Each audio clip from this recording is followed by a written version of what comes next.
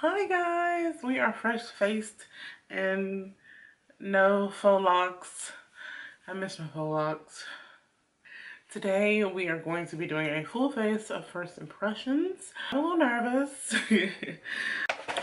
Went to Sephora today actually, and you know how they wrap everything? Like, wow, just put it in the bag, put the tissue on top, make it look cute, you know. But you don't gotta wrap all my stuff. So I pretty much got a lot of like travel size things because they are mostly high-end products, and I still ended up spending like $100, like for real. So let's hope this stuff works. Taking it out as we speak. Alright guys, so first we're going to start with this Glam Glow PoutMud wet lip balm treatment. Get right into it. I love their Glam Glow has some really like innovative packaging. Little silver ball and cute, and it's so cute. But we're about to try this, and again it is tinted. That's what I don't like about it, but it does tingle, so I feel like it's really like getting in there and penetrating the dryness.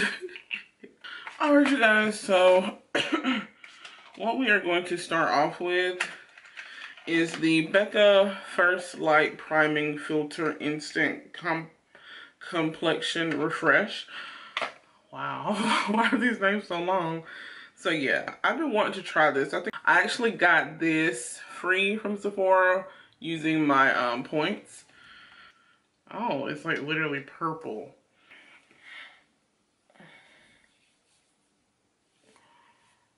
Oh.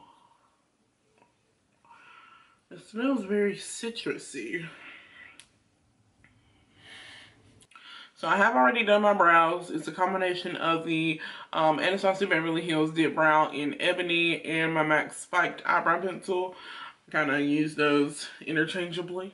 So the primer is like tacky, which is good.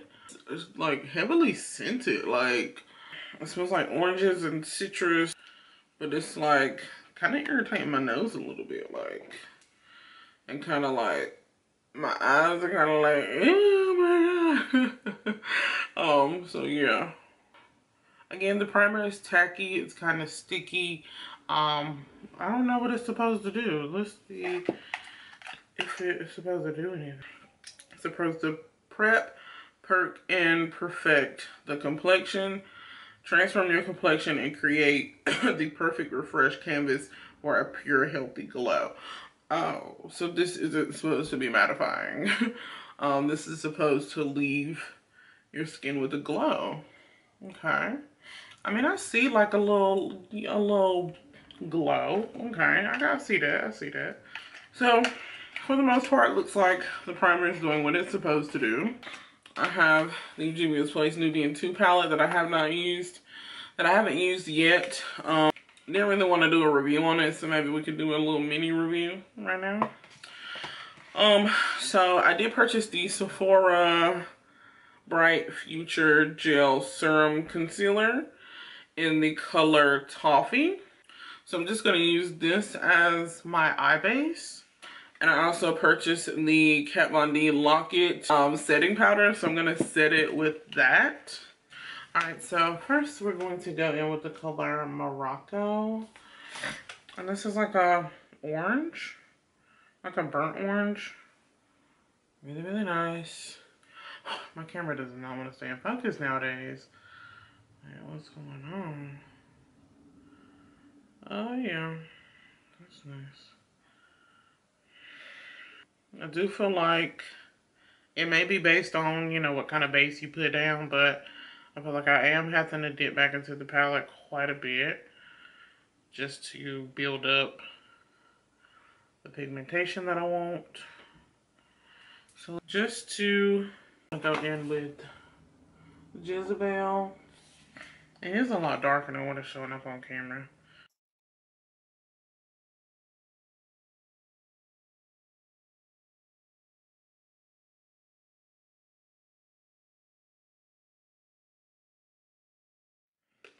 I'm gonna go in with Kenya with this brush. Usually, I don't know if you guys notice in my makeup looks, but when I point to the color, I'm also showing you guys the brush that I'm using. Just to, you know what I'm saying? So I'm taking a more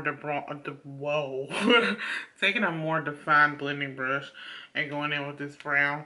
Just wanted to show you guys the fallout that I'm getting from the shades. Usually is what I've got from the ones that I've used so far. This fallout is minimal. I'm going to go in and cut my crease again with this Sephora gel concealer. Alright, I'm going to go in with this beautiful green color. I'm going to go in with this green color here, and that's called Egypt, with my flat concealer brush. First with the no sprayation. First with the no spraying it. This is pretty.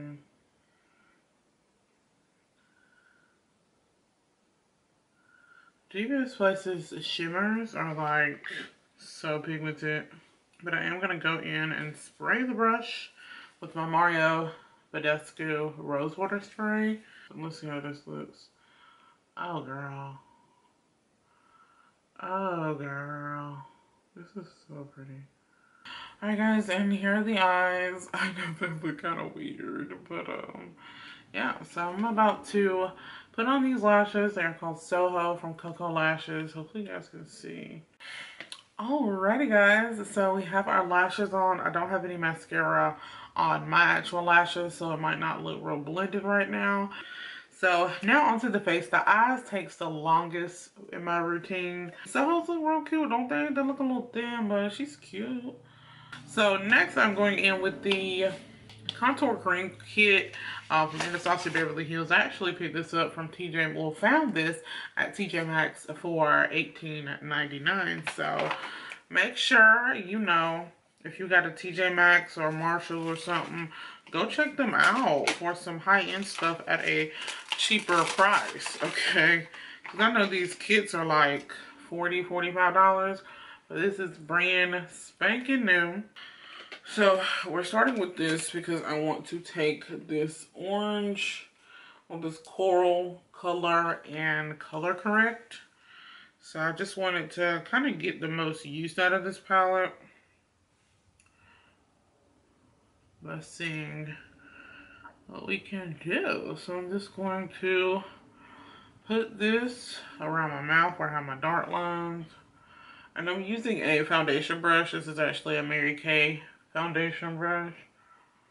I don't have a lot of fancy tools, you know. But you don't need a lot of fancy tools. So yes, mouth looking good already. Just my eye. This was really good though. Probably could have primed my face again, because I feel like it's just like really oily. This is definitely doing the job. Like, look how pretty this looks. I like this little kit. This, like, it's just like melting into my skin. Okay. Ooh, it looks like I got on foundation. Hold on, hold on. Like, we can stop right here. Like, my face look good. Okay. Yes, okay, okay. I'm feeling myself. Hold on. I'm feeling myself. Hold on. So, a foundation that I have been wanting to use for a while is the Anastasia Stick Foundation. And I got it in the color Truffle. I don't own a stick foundation, and I was looking at stick foundations, and this is like the cheapest one. But I've always wanted to try it, honestly. So we're going to just go in, I guess.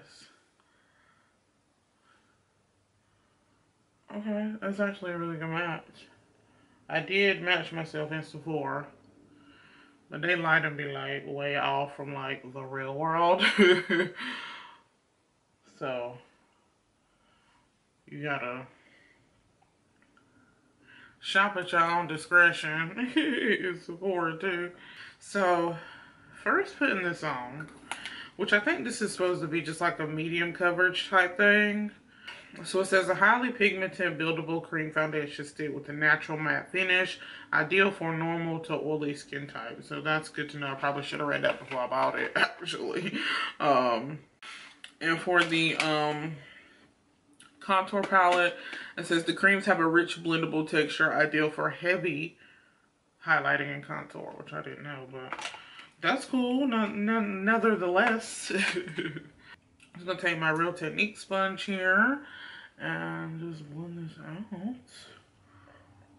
Probably should have went in with another foundation brush. Let me try with a brush on the other side.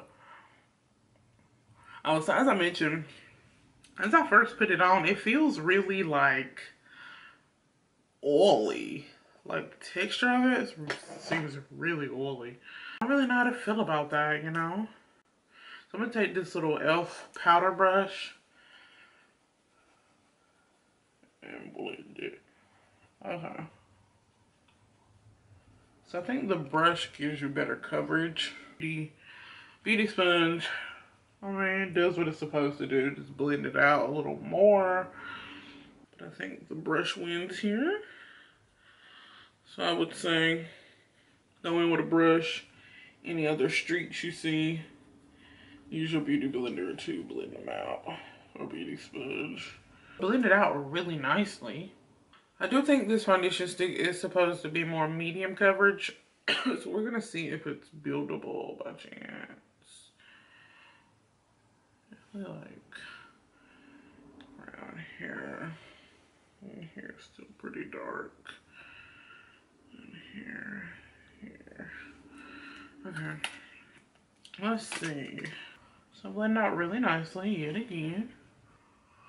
Let me zoom in some more. Sorry, my camera is just so trash today. It does not want to focus on what it needs to focus on. Alrighty. So I don't want it to become too heavy. But again, it does still seem medium coverage. Maybe if you were to build a little more on top of it, I don't know. I don't want to do too much. So I do still feel like this is just the medium coverage because I still see some of my discoloration, you know, so yeah, that's that. So let's move on to the Sephora gel stuff, girl. Ooh, this is really nice. This does remind me a lot of my ColourPop concealer.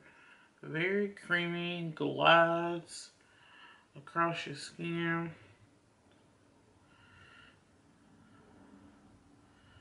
And I got a good color. Wow. I'm getting better at this stuff, I think. Hope it's not too light. Maybe I didn't go too overboard. We shall see. Oh, what I like to do is do it like this. So, let's hope we can. This seems to have a little scent to it. It's kind of like a vanilla scent. I don't know. Y'all know my nose is a little crazy.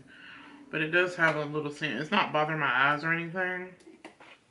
But it does have a scent to it. So, let's blend her out.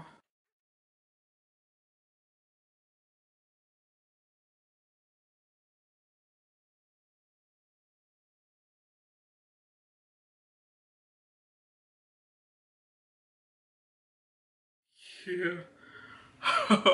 And I put this all over my face and it's way too light. Oh my gosh. Oh my god. Like everything was going good until now. Wow. I'm so disappointed. Oh my gosh.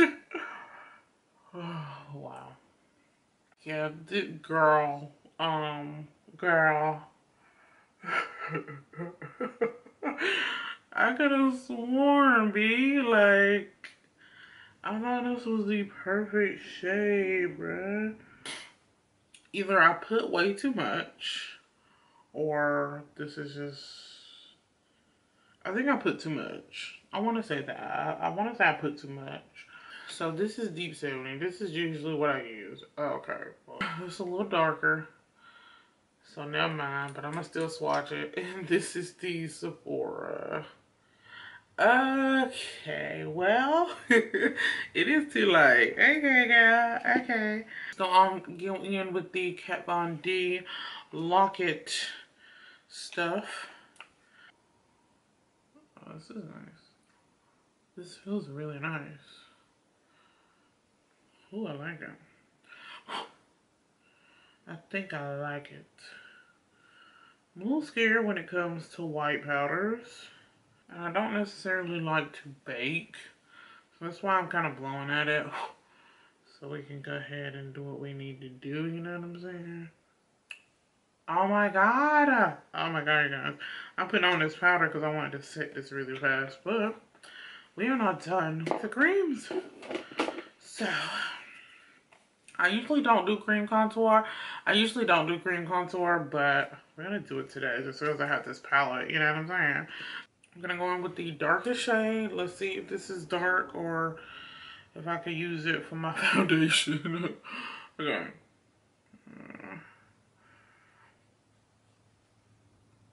What y'all think? It blends really nicely. Yeah, I would say we found a winner. So I have the most trouble trying to find something dark enough to actually contour me. I don't know how to feel about this powder. It feels good on the skin. I just don't know, as far as anything else, what it's gonna be like.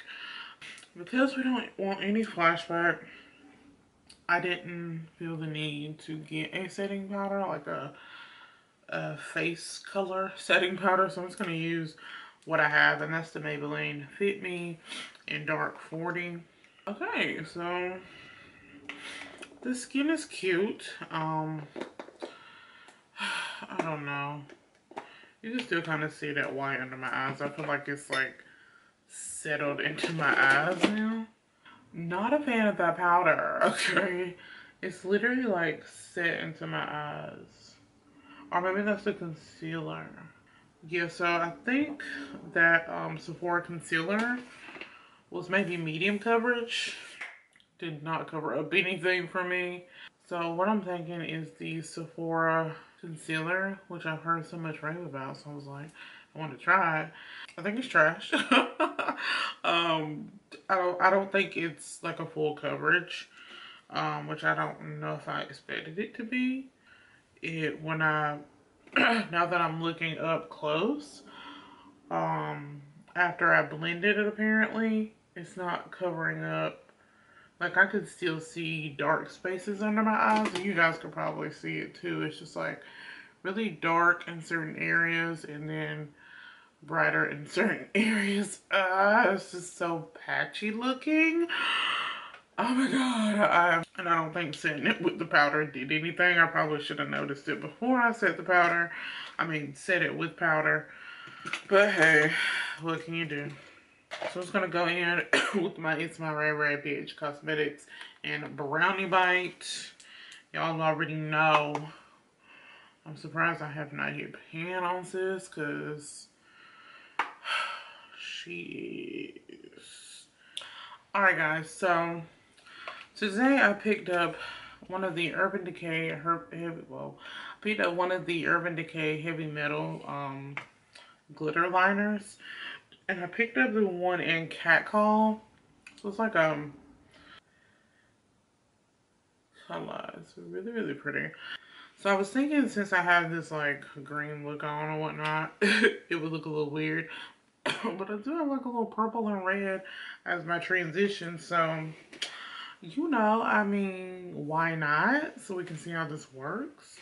I don't have the steady hand for this at all. Okay.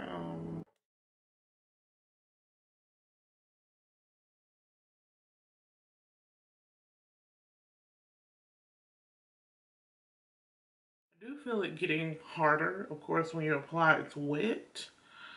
So I do feel it drying up. Alright, so the glitter was a nice touch. I messed up a little bit, but you know, that's life. Going back in with the Juvia's Place Nubian 2 palette. I'm going to go on the lower lash line. I think I'm gonna just go in with, okay, I'm gonna go in with Kenya. So, okay, and then I'm gonna go in with Jezebel and kind of blend that out.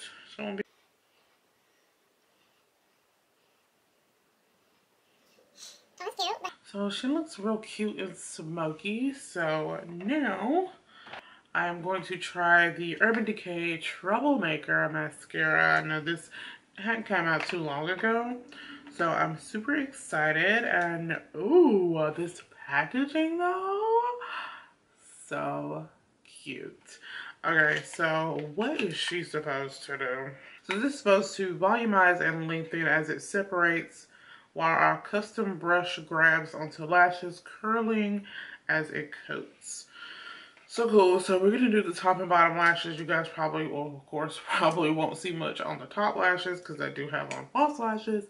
But maybe we'll see how long and lengthened and separated the lower lashes get. Okay, let's see. Alright, so let's do the lower lash line and see what we get, girl. Oh, this, like, I don't know. I'm, like, really scared to use this because this wand is hard. Like, the spikes on it are literally hard, and they're hurting my skin, my face. Like, I don't really see a difference as far as, like, using any of my other mascaras or anything.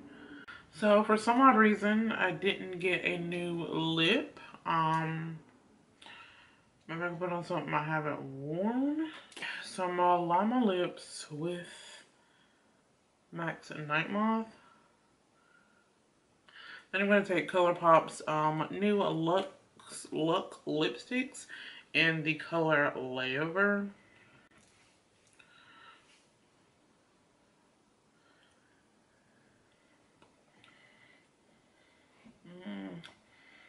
Oh, what did I just do? I don't like it. But hopefully nothing a little gloss can't fix. This is Fenty Beauty.